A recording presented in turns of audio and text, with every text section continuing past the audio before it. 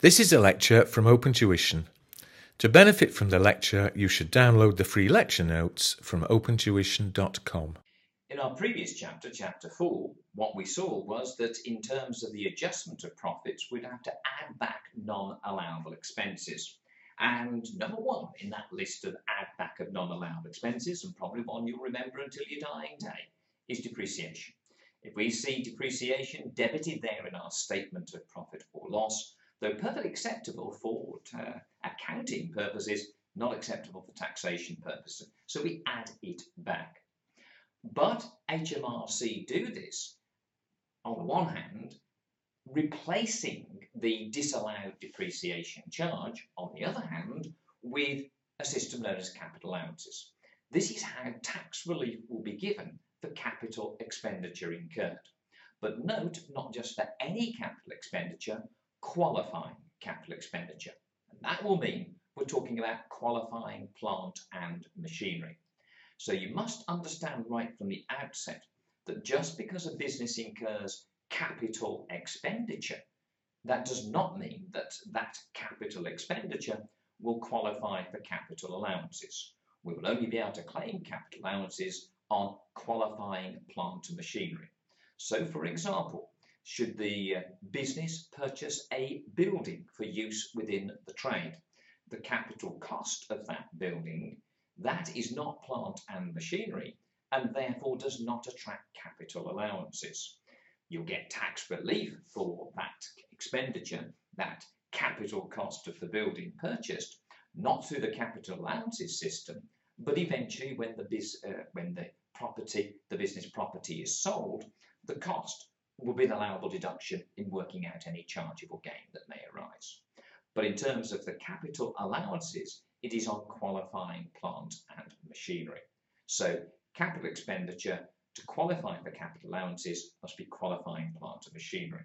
Right, so what do we know here? Looking now at your notes at the beginning of chapter 5, what is this qualifying plant and machinery? Generally we find, as we see here, as assets that perform an active function in the business. What that means is we're talking about something with which, rather than in which, something with which the trade is carried on. Now that includes all sorts of things. There's definitions of plant and machinery. Also, it's not just the sort of thing that you'd find in a factory plant there, a lathe or whatever for use within that particular business. We're also talking about such things here as office furniture and fittings, equipment including movable office partitioning. There's one, movable note office partitioning. If it was fixed, then that would not be something with which the trade is being carried out. It would be representing something in which the trade is carried out, part of the building, and therefore no capital allowances would be available. Machinery will include motor vehicles. Motor vehicles. Probably in this chapter, chapter 5, we have more fun dealing with motor vehicles, most especially motor cars there, when it comes to the capital allowances available. They almost certainly will feature in any exam question you see involving capital allowances, and capital allowances will be involved in every exam. Can't imagine that we don't see all of the exam questions these days in terms of the ACCA showing us what they've set in their exams on their website. But again, it always has been, and I must imagine it always will be, an integral part of the assessment of your exam. So you need to know these. Right, motor cars are going to be the most interesting one because there are special rules that deal with them that cause us the greatest degree of interest, or of course difficulty, as we may recognise that word to be. Motor vehicles, computers, including building alterations necessary for the installation of plant and machinery. Yeah, if you've got some huge lathe to be introduced to the factory and you've had to have some building alterations to fit that particular item of plant, then that will be a part of the plant and machinery cost and therefore will be available and allowable for capital allowances. Now, I just said a moment ago, and it stands true, that when you buy a building, the cost of the building is not qualifying plant and machinery, so there's no capital allowances available. But in recent years, parts of that building, in terms of its costs, do attract capital allowances. And that's this next point here. Capital allowances are now also available on the integral features of a building. There's a term you'll come to know and love, integral features of a building. Quite often the examiner have been relatively kind here and said, and we bought these particular items which were integral parts of the building. They've actually put the word in. However, they don't need to do that, so you should know examples of what we're talking about. So when they break out the analysis of a building's cost, what therefore will in fact qualify as integral features. It would include lifts, escalators within the building, electrical systems, heating and air cooling systems for use within the building. That would be classified as qualifying plant and machinery. We also need to know, having established what plant and machinery, what things you purchased during the accounting period will qualify for plant and machinery, on what cost will you be able to claim that capital allowance. Now this comes down to begin with, whether the business is or is not VAT registered. If the business is VAT registered and the input VAT is recoverable on the purchase of the asset, this is the usual situation, then the VAT exclusive net cost will be available for capital allowances. So for example, VAT registered business purchases an item of plant during the accounting period for a net cost of $10,000 exclusive of VAT. The VAT thereon, 20%, is the standard rate of VAT that we now have. 20% on 10,000 would be 12,000. So to buy that item of plant, you're invoiced and have to pay 12,000. That's £10,000 plus £2,000 VAT. So you pay over £12,000, that is your gross cost. As long as you're a VAT registered business, the input VAT on this item of plant is recoverable, and that is usually the situation we deal with, the exception we'll talk about in a moment, then it is the net cost of £10,000 that is eligible for capital allowances, and the £2,000 of input VAT that you've suffered on the purchase, that will go off to a VAT account, and that will separately be dealt with in terms of your VAT return, usually, as you'll see in a later chapter on VAT, usually on a quarterly basis, where it will determine how much VAT you have to pay over to HMRC. But you'll be able to set against the VAT that you receive from your sales, the VAT you've suffered on your purchases and expenses, and also now on this plant and machinery. Now, we did say there, on the personal asset, that will be available for capital allowances, the VAT is recoverable on the purchase of the asset. If the VAT is not recoverable, as on the purchase of a car. Now, I said to you cars were going to be the most interesting one. Here's the first involvement. If you buy cars, and the vast majority of cars going through the business are likely to have some private use, not going to be 100% business use. And on that basis, we will not be able to recover the input VAT. So what that means is, if we were to buy a car now for £10,000 plus 20% VAT, so we pay £12,000 for it, then as the input VAT on cars is specifically not recoverable, then our net cost is going to be £12,000 because we can't get the £2,000 back. We will suffer a cost of £12,000. So the capital allowances would be available on the VAT inclusive figure for £12,000. So if the VAT is not recoverable, as on the purchase of a car, or if the business is not VAT registered, then the VAT inclusive price will attract capital allowances. As I've just said there in our example, that would be £12,000. More often than not, in most exam questions, they don't bring VAT into it, and they just say, this is the cost of the asset, and you don't even have to consider VAT, it's not an issue. However, in a VAT question, you may have to deal with this issue. So be aware. Okay, so we must prepare a capital allowance computation for the same period and now as we did our adjustment of profit. That's the accounting period of the business. And we will be then, having computed the capital allowances, we'll be able to deduct them from the adjusted trading profit, which computation you saw previously in chapter 4. So what, therefore, capital allowances will be available for us? How will we put this computation together? Right.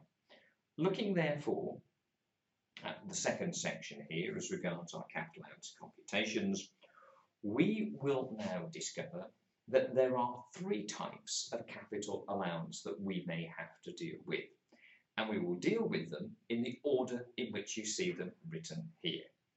As we've said, we prepare the computation for the business's accounting period, same as the statement of profit or loss. The first allowance that we need to know about is annual investment allowance, or as we'll know it and love it from now on, as AIA. Now, this is a relatively generous allowance because the AIA gives an allowance of 100% for the first £200,000 of qualifying expenditure incurred in what should usually be a standard 12-month accounting period. Now, notice there, that's based on a 12-month period. So if, as you'll see in the next sentence, if the accounting period that you have prepared your accounts for is other than 12 months, so it could be short, it could be long, then we're going to time apportion the available AIA. So if, as it's mentioned here, for example, the business prepared its accounts for a 9-month period, then the AIA available would be 9/12 of 200,000, the annual figure, and therefore would be £150,000. If, for example, you had prepared accounts for an opening 15 or 16-month period, such as you'll see, in fact, in our next chapter together, chapter 6, if that were to happen, no problem, you just now take 15/12 or 16/12 of the AIA figure. So it's time apportioned based on the length of that period. Net down, 9/12 if it's a 9-month period, gross up if it's a long period, 15/12, 16/12, whatever it may be. £200,000 limit is the one that we would use in our exam answers to our exam questions, irrespective of the dates of the expenditure incurred. The reality is, for all of the periods that our questions may cover, the AIA may be other than 200,000. Before it was 200, it was 500,000. It has been as low as 25,000. So there have been different levels of AIA over different periods. We, however, don't have that problem at F6. It's just a standard 200,000 AIA to use. Now, although that is available on the vast majority of plant and machinery, meaning that in real life, capital allowance computations for these businesses is relatively simple. You buy qualifying plant and machinery, you claim 100% AIA thereon, and that's it. So every year, whatever you buy comes in within your AIA limit, you get 100% capital allowance, and the full cost is deducted from your adjusted trading profit. But that is a far too easy outcome so far as our exam is concerned. So inevitably, in any exam question, we're going to have more than just AIA. And after AIA, we have to consider writing down allowance, WDA, writing down allowance. Now, the reason why I've mentioned that, here, our AIA is available on the purchase of all plant machinery except motor cars. Because what is going to happen on cars, no AIA, and most cars, there'll be one exception to this, most cars will therefore be eligible for writing down allowance. Nowhere near as generous as AIA, the percentage allowances are much, much smaller, but at least it is an allowance. So there's no AIA on cars. What therefore do we get WDA on? Firstly, any expenditure in excess of the AIA limit. So if the business spent £250,000 on qualifying plant and machinery, then 200,000 AIA would be the limit, the maximum you could go to. The remaining 50,000 would then rank for writing down allowance. Depending on the type of plant and machinery purchased, that would then give rise to and dictate the level of writing down allowance, because there's not just one figure, there's going to be either of two percentages, 18% or 8%, as we'll see in a few moments' time. So any expenditure in excess of the AIA limit, or of course, as we've said, on the majority of motor cars. Again, where, dependent as we'll see soon, on the CO2 emissions of that car, that will give rise to and dictate which particular writing down allowance is available, whether it's the 18% or the lower 8% level. So what do we get for our writing down allowance? Anything over and above the AIA limit of 200,000 and cars, they get writing down allowance. As I said, one exception as regards what the cars are, which we'll see later. In terms of writing down allowance, as we said, the cost of most plant machinery that's qualified for AIA, that is not qualified for AIA, will be allocated to a pool of expenditure that will then be eligible for a writing down allowance of either, as we've said, 18% per annum if the expenditure qualifies for the so-called main pool, or sadly only 8% if allocated to the special rate pool. It's special, but in a bad way. Special is not a good thing here, because it means we cut the writing down allowance from 18% down to 8%. 8% per annum, which is available on a reducing balance basis, year on year reducing balance. It's not straight line on original cost, it's a reducing balance basis. As with AIA, the WDA will be time apportioned, where the accounting period is other than 12 months. So, in our capital allowance computation, as we'll see soon, we would initially, from a list of items of plant and machinery purchased during the accounting period, identify which of those qualified for AIA. We would then give AIA, but to a maximum limit of £200,000.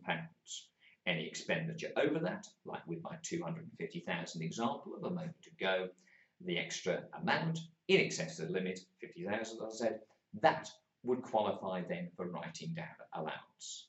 In addition to that, motor cars. Most motor cars, one exception, again we'll see it soon, most motor cars expenditure will then be eligible for WDA. The only issue about the WDA is that we don't, and this keeps it simple, we don't do individual calculations on individual assets. We just look at the total expenditure, 250,000, 200,000 AIA, 50,000 will then be eligible for WDA. But depending on the type of asset that we purchased, the WDA available may be either 18% or 8%. And that's again an issue that we'll explore later. As well as the expenditure in excess of the AIA limit, cars, other than the one exception that we keep referring to, they do not get AIA, so in which case it's WDA for them. The third and final allowance to deal with on your capital allowance computation, if it's been purchased, I said about cars, most cars will qualify for WDA and just WDA. If you're really lucky, if lucky is the right word, new cars, notice not second-hand, new cars with CO2 emissions up to 75 grams per kilometre, they attract a 100% first year allowance. That first year allowance is never time apportioned. So, if you've got a 9-month period, you know that the maximum AIA is 9/12ths of the £200,000 limit. Your WDA will be 9/12ths of the 18% or 8% figures. But your first year allowance doesn't matter whether it's a 9-month, 15, 16, 2-month period. Doesn't matter. It's a one-off. You get the 100% capital allowance, the 100% first year allowance. And there's just one asset in that category for FYA, for us, new cars with these low CO2 emissions, anything up to but not exceeding 75 grams per kilometre. Now, before we take this any further, take a moment there just to look back at what we've got in relation to AIA, WDA and FYA, and also to be aware, as we structure, as we will in a moment's time, the capital allowances computation, that is the order in which we will deal with the transactions. We'll go for AIA, followed by WDA, followed if necessary by first year allowance. So take a moment just to check through that. You may want to pause at this particular point in time, take a moment to check through, and then we'll continue with a little illustration that awaits us over the page. Okay, well here's our illustration now. Illustration 1. Richard commenced to trade on 1st of July 16, prepared accounts to the 31st of December 16, and thereafter to the 31st of December, that's the chosen accounting date. Richard made the following acquisitions of main pool assets. Now again, I'm telling you here that these and most assets are main pool assets. If the special rate pool is involved, we'll have a separate note on this later, and we'll have to learn those particular assets that are special rate pool. Anything else that qualifies will be main pool. These were told main pool. What we've got to do is to put together our capital allowance computations for the periods involved. Now, we started 1st of July 16, prepared accounts to December 16. We can immediately see that the opening accounting period is merely a 6-month period. That's going to have consequences both in terms of your AIA and your WDA. But what was bought in the accounting periods in question? Again, I've allocated here the expenditure, the transactions, to the accounting periods. What you could have had was just a list of the 3 items of plant and machinery purchased, going there from 1st of July 16 to this one 19th of May 17. What you would then have had to have done is on your question page where those 3 were listed, you'd have to draw a line between those that would be allocated to the first 6-month period, which of course is those 2 above the line, and then below what will be allocated to the 12-month period. Here I've done that for you. What you might have is here are the 2 accounting periods, but here's just a list of additions and indeed disposals, but more of those later. But a list of additions, and you must firstly allocate to which accounting period do they relate. So on that list, we now identify the allowances that would be available. So we've got acquisitions of main pool assets, plant and computer equipment. All of those, each of them, would attract AIA. We get AIA in relation to them. The next accounting period, machinery. Again, AIA. We don't have here the complication of any cars being purchased during the period that may then either attract WDA or first year allowance instead. All we've got to do is to deal with the basic items of plant and machinery. So we put together our capital allowance computations, noting here that again we prepare these computations for accounting periods. What's the first one to contend with? The 6 months to the 31st of December 16. That 6-month period to December 16. Right, what have we got? We've got all of this is additions that will rank for AIA. But we have a problem in that opening accounting period. We list them out to begin with. Now, we'll talk about these columns in a moment, but we'll also have a little working column here. Now you could identify it just with a pound sign, and that's a pound sign or meant to be. Or what you might do is just write in AIA. This particular column here, this inside listing working column, may be headed AIA/FYA. We'll use this as a column to list out expenditure that here qualifies for AIA or later, not in this illustration, that would qualify for FYA. So we've got the two plant computers, total £150,000. Well, the AIA limit we said was 200,000. So does that mean that we'll be able now to claim 100% AIA on all of that expenditure? Answer, as you can clearly see here, is no, because this period is only 6 months. So maximum 6/12 of 200 is 100,000. So the 100,000 goes across into the allowances column, always the far right hand side of your page. The last column is the allowances column. That is always the far right hand column. If, as you probably will have, expenditure that qualifies for AIA, then the first column on the left hand side of your page will be headed AIA, possibly even AIA/FYA. 100,000 qualifies, 50,000 therefore goes into the main pool. We're told that they're main pool assets. You will have to learn from later in this chapter which assets are special rate pool assets. That then allows you to identify on a list of plant and machinery purchased whether it's AIA main pool expenditure or whether it's AIA special rate pool expenditure. But that's a learning exercise later. We've seen that the AIA was limited because the length of the opening period was only 6 months. So too is next the writing down allowance limited. Its main pool, so it would have been 18% of the £50,000 allocated to this pool. But because it's only a 6-month period, then the maximum is 6/12 of that. So 18% of 50,000 would have been 9,000. Take half of that, 6/12, and there's 4,500. Again, any allowances that you get to claim, you transfer to your allowances available column. So the AIA went straight in, and now the WDA goes across into the allowances available column.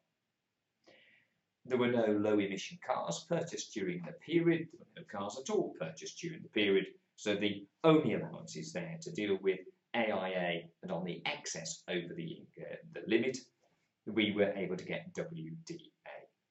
So totally done 104,500. That would be deducted from the adjusted trading profit for that same 6-month period, and you would have your tax adjusted trading profit accordingly. What does it now mean?